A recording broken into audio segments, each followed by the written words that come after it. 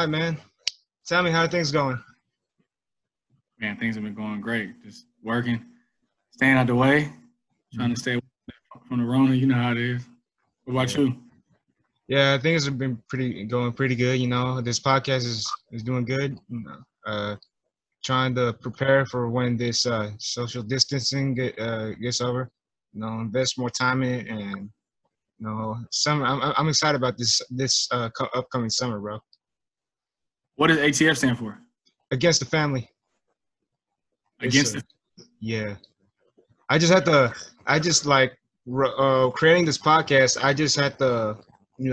I put a list of names down, and it was a bunch of like names I didn't like. But bro, when I came up with Against the Family, that's like the most badass name I could think of, and Yeah.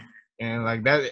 And Against the Family, what I love about that name, it gets me excited every time I start it. So who is the family? Um, Basically, a lot of things inspired me. Like, I don't know if you ever seen The Godfather, but in The Mhm. Godfather, there's this scene where Michael tells Frito, who almost like some sort of betrayed him in a negotiation, and he says, "Frito, you're my brother, and I love you, but I don't want you ever taking sides against the family again." And that scene like stuck in my craw for the longest, because I also have a sense of feeling of that in my family, because I'm Latino, and I'm also, I have parents from two different nationalities. My father's Mexican, my mom is from El Salvador, and I don't feel like I belong with either of them, because even though I'm Latino 100%, they're two different cultures. They're two distinct, and sometimes like Yeah. I feel like I don't belong, because my cousins, they're 100% Salvadorian, or they're 100% Mexican. And when I feel me and my sister, we're mixed children. I even have half sisters who are 100% Mexican. So Mhm. I feel like that sort of distinction that sticks to me. That's a dope name. I like it. Hmm. ATF. Okay. And tell me about your podcast. You have a podcast on too, right? Yeah, yeah. So we have the Salt Podcast. We've been doing it for about a little bit over a year now. So we got probably about, I don't know, over 10 episodes. We had took a break because we all got new jobs and we're working, so it's a little difficult. We've recorded a lot over the during social distancing, but man, it's amazing. It's a podcast I have with some of my best friends, and what we do is we come from the Bible verse of Matthew 5:13. Talks about you're the salt of the world in the Bible, and so we don't necessarily call it a Christian podcast. We are just Christian men who talk about things, everything. We talk about life, sports. Of course, we talk about faith, different things we're going through. So, man, it's a blessing to be able to do it, and I enjoy it. That's great. I'm gonna make sure like I get the people listening here to check it out. I Yeah, checked out a couple episodes myself. It's actually pretty good. You know, I think I appreciate it. yeah I saw your word of the year video recently. Yeah. Yeah, man. We do this. One thing that I do, and I encourage everybody to do it. People I mentor, or just anybody I talk to in conversation, um, to come up with a word for the year. So if you're a person of faith, I always, say pray on it. If you're not a person of faith, just meditate on it, think about it, but what is it that you want? What are you looking for in the year? What are you expecting from the year? What direction are you going in? What is it? What's your focus? I think that a lot of times people just kind of are unsuccessful in a lot of different things because they don't have a focus and they don't know where they're going. They just kind of off at sea with no sail and no type of accountability. But if you really are determined to be successful and you have a mindset and a goal, it's always good to kind of have a singular focus. So to have some sort of word. And so we all had a word last year. It was birth. I have a word this year and it's called poor, and it is poor. So Pour. So poor. That's my word for the year. And yeah, I'm doing it. Yeah, I think I think even I commented my word of the year under the video. I think it was create for my word of the year for 2020. And if I had a word for 2019, I'd say it'd be search, because I graduated summer of 2019, class of 2019, and I had no sense of direction of where I was going. So listening to you guys really helped me a lot. It really helped me gain some perspective as to where I was, because looking back, I would not want to go back to summer of 2019. That was supposed to be the best summer of my life. It was the summer I turned 18. I'm finally an adult. I'm done with high school, and I get to do something with my friends before we go off to college. And I wasn't able to, because I was so lost and dumbfounded. Um, and I was so scared, and I was really scared because I was going to college, and Yeah.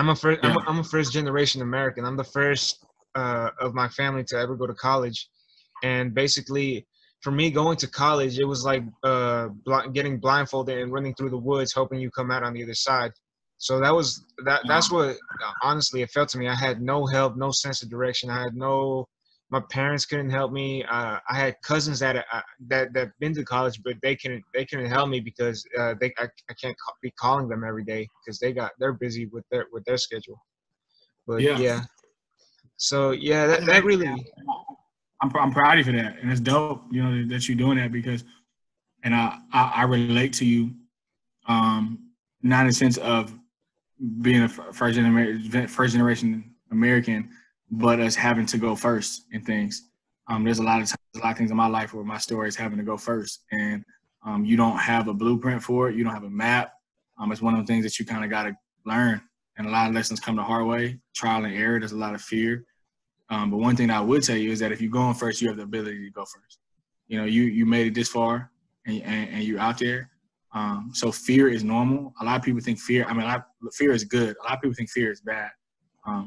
I don't believe that. I don't believe that fear is a bad thing. I believe fear is something that I know that fear is something that is God given. So me being a person of faith, I quote the Bible, but it's, you know, it says that God hasn't given us a spirit of fear. So this is how I look at it. Is that I'm driving, like I have a car. I'm driving a car. Fear is in the car, but it's not in the driver's seat. So fear doesn't dictate my life. It doesn't make my turns. It doesn't put the gas pedal on. It doesn't put the brakes on. What it does is fear has the small seat in the back. It has the middle seat, the smallest seat, and it has a place because fear is good. I mean, people do stupid stuff all the time. Like, I should be afraid if I'm running and I'm running and there's a cliff. I should be afraid. I shouldn't have no boundaries of fear because then I'm not in touch with reality. So I believe that fear is good. I should be afraid if I'm about to get in a car accident. I should be afraid if whatever, you know, various things happen. But so there should be some fear, but fear is not going to control me. One thing is that you should use your fear to push you. You should use your fear to motivate you. You should use your fear to differentiate you, but never let it hinder you. Yeah, it is not until like you're afraid of something that it really it tests you. So my father, I have my father is stubborn, but he's a smart man. Uh my relationship with my father, we bump heads a lot, and he tries to preach. He tries to make me tough to the point where when I go out in the world in real life, it's I'm fully prepared for it. So that's why I have a rocky relationship with my father, but hopefully, everything he teaches me, hopefully it benefits me, as I know it will, because Yeah. most I would say, because he's older, he's an older man. My father is 61, 62, 62, and he would say like he's out of touch with my generation, but he speaks through experience. But Yeah. I know I try to learn as much as I can from him and try to be aware of it. But yeah, what he tries to instill in me is that fear is only a mental state, that you can either let it control you, or you control it. and Yeah, that's how we gotta live life every day. absolutely. That's good. That's really good. Like my father, he say he always tells me, "You think I'm not afraid? You think I'm not afraid?" Every time I hear you're doing bad in school, and you think it's up and it's on me, or you think I'm not afraid that I may be responsible for like the bad things you do. You think I'm not afraid to be a father at this late in my life with my deteriorating health, and that I took that to heart, and it's like that's you can either let it make you or break you, basically. I would say like this. You got to be a duck. I mean, you got to be a duck. You ever see ducks come out the water? I know what you mean. I know what you mean. Goes right off your back.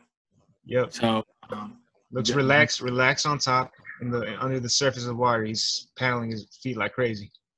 well, not only that, but if you ever see a duck get out of the pond, Yeah. out of the pond, you never see a wet duck. You get out the pond and the water rolls right off. So you have to be that way with criticism, with hard words, harsh words. Yeah, things hurt, especially when they come from people that we care about, you know. But the thing is that just like in Humble Up High we talked about, you have to be set on your identity and who you are. Know what you provide, you know what I'm saying? And it's okay. It's okay to feel emotions. It's okay to feel. I think that's one thing that the older generation doesn't like.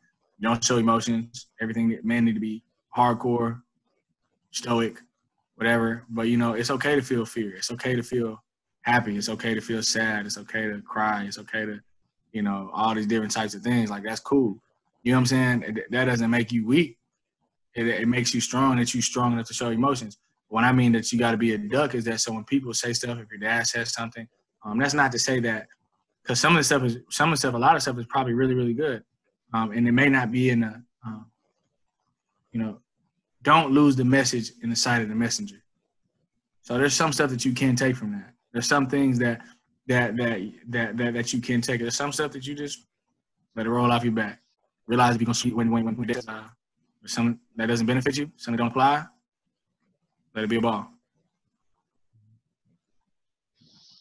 That's really great to know. That's why I wanted to have you on here. I know you was gonna. I could turn to you every time I need help. You're like that big brother figure to me. I don't. Yeah.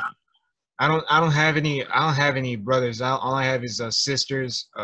I have 5 sisters, and whenever I could get a male figure that's not my father, that's close, that can relate to me, I take that to heart, and I'm really appreciative. I'm appreciative of you.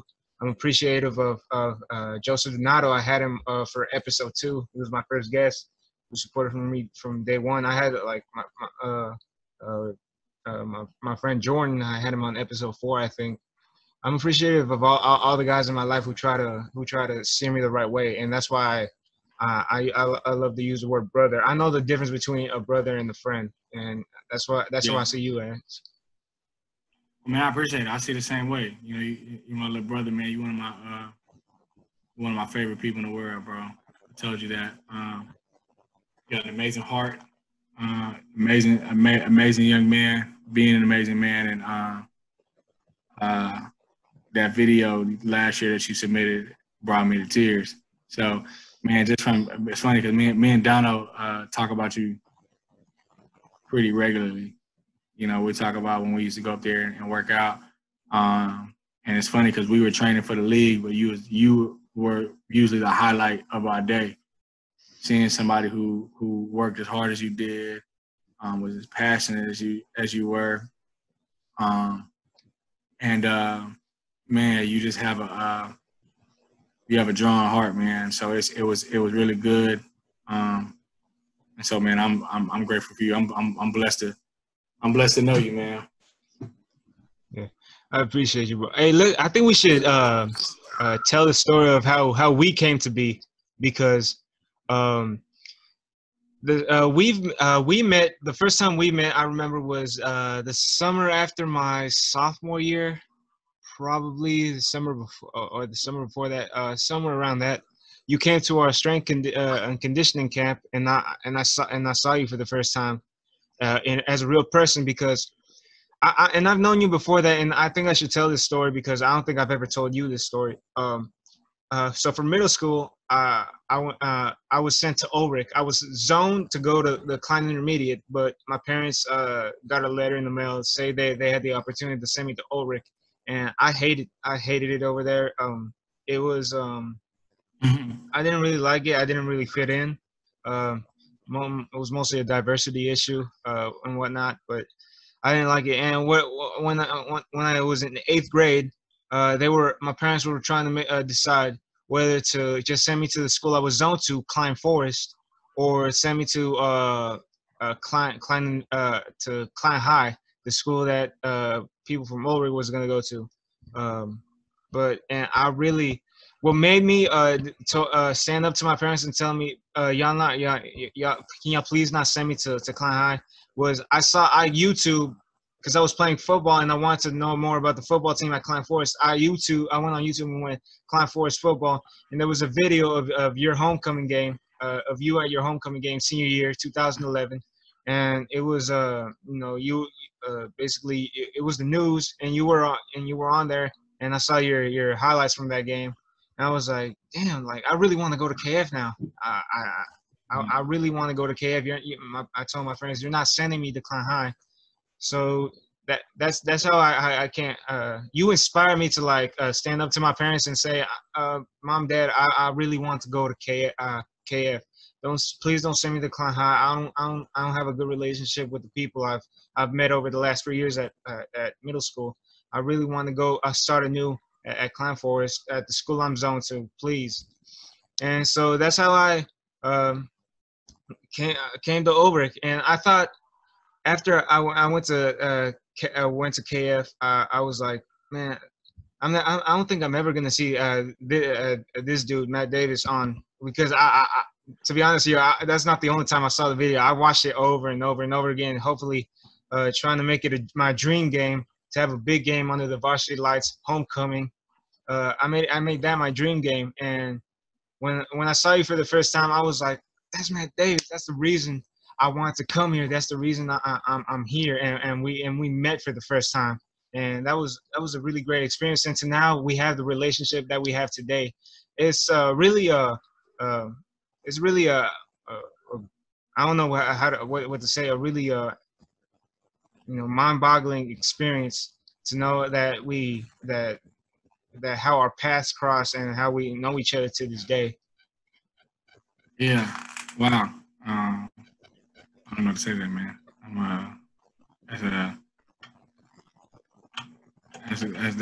That's good to know, man. I remember that game. So yeah, man. I remember meeting you for the first time. Like I said, man, you just have you have a drawing spirit, man. I remember I was working out, and I think I actually started working out with y'all. I don't remember. I know I was on a rack by myself. Y'all were next to me. I remember asking about you. I introduced myself to you because you just work, man. You just work, and you're super resilient. When the chips are against you, things aren't always going well. You to do what I want on my team. So, if I was a coach, if I had 11 zeros, I'd be good. I can go to war with that. That's great to know, man. That's great. Now, that's so. Take us. I was gonna ask you if you could take us back to your college days, playing for A&M, transferring around, and ending up at SMU. I was wondering, like, if you could, share your story a bit with us. Yeah. So, of course, I left at KF, went to Texas A&M. I was there for almost 2 years. Graduated early. I went there, competed for the starting job, lost it to Johnny Manziel. Johnny won the Heisman. We went 11-2, had an amazing season. Grew close with my brothers, became like an off-season captain working out next year. Battled for the backup job in the spring. Went into that all the way up into the fall camp, battling for that. Ended up just not having a good relationship with my coaches, and didn't seem like they were, they had my best interest in mind. So I left. I went JUCO with the TJC, Tyler Junior College, I think, in East Texas. I was there for 9 months. I only played half the season because I broke my foot. I played that whole time on a broken foot. Didn't know it. Ended up leaving, going to SMU. And at SMU, my first season, I played in the first game, half of the game against Baylor. Next game, I hurt my shoulder, my throwing shoulder, so I didn't play for like 2.5 weeks. Played a little bit here and there. I got my first start 7 games into the – 7 games of the season. Threw a touchdown my very first play. And then ended up starting my rest of the time at SMU until my senior year when I tore my ACL, first game of the season. But I set some records there. Did well, man. It was a fun thing, man. It was a fun thing. I had a lot of memories, but that's kind of my journey in a nutshell. How was your journey academic wise, trying to balance school and football? I'm the wrong person for that, Z.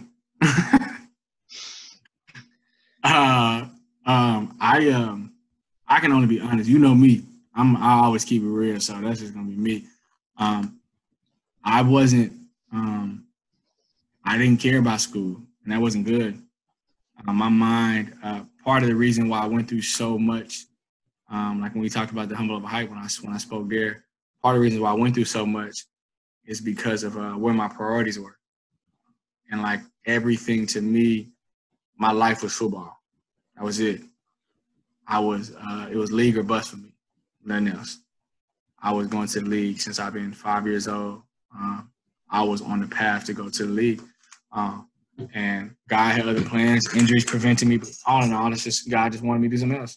And, but so I didn't, books wasn't, and it's not, I'm a smart dude. You're smart, but you can't prove it on paper. Oh, I can prove it on paper.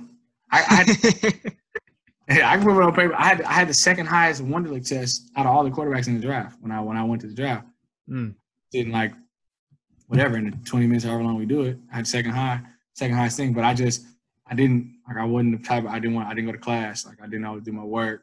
I did enough to pass. Like that was what it was until I ran into the right professors, which was like my junior year in college at SMU. And they were my sociology professor. And she was tough on me. And she told me that, that like Dr. Shorten, I'll never forget her. I still have a relationship with her to this day. She loved on me, but she was so hard on me. She made me come to class. She made me do my work. She made me do my presentations. And I fell in love with the actual degree. So it was nonprofits. But what it was sociology based, so studying people. And so, man, my latter part of college, the last about year and a half, I learned a lot. So I always tell people that I'm an example for athletes of how not to go about it in the beginning, because like I said, I didn't care about anything else at first. So, but it took me going through getting in some trouble, going through some different things, to kind of get some revelation and some wisdom on that.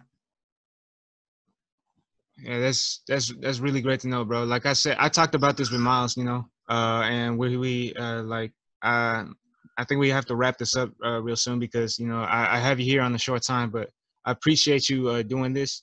But yeah, I talked about real quick. I talked about this with Miles. It's all about having a love for something. If you don't have a love for it, then there's no point in doing it. I don't have a love for like I said, school isn't school isn't for everyone because not everybody is in love with the academics, and there are people who are in love with the academics, and those are the people who go to college and study with a passion.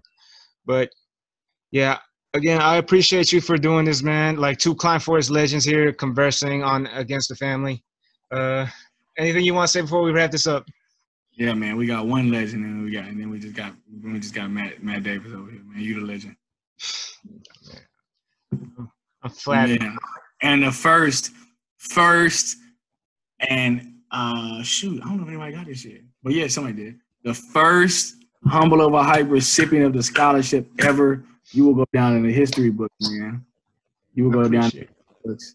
And let me tell you something. Chelsea, the CEO of Humble Over Hype, is absolutely in love with you. She thinks you're the most amazing person in the world. She still talks about you. I'm sure she probably watches your video every once in a while and just cries. But man, it was you are super, super special for that, man, because yeah, you're the first time ever. But I do want to tell you, man, before I get off, these will kind of be my closing statements, man. I'm just I want to say something to you. I'm just super proud of you. And this ain't even for the camera. I can say this off camera, but I'll just say it here because I'm sure you're recording it. But man, I'm just super proud of you, bro, because I remember watching you and seeing you know how closed in you are, and really you just attacking your fears and anxieties and everything head on, watching you grow. And there's no such thing. There's no such thing as a no to you. So your resilience, man, your perseverance is inspiring. I know you said that I inspire you, man, but you definitely inspired me with some stuff too. So, my little bro, man, I love you, but I'm super proud of you, man. I'm super proud of you. So Appreciate that, man. I love you too. All right, brother.